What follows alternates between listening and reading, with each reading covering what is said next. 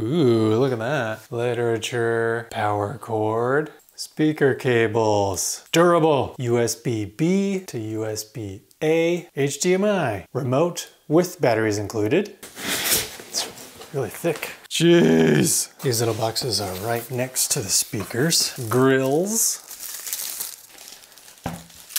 Whoa. That's a nice cork board underneath there so it doesn't move around.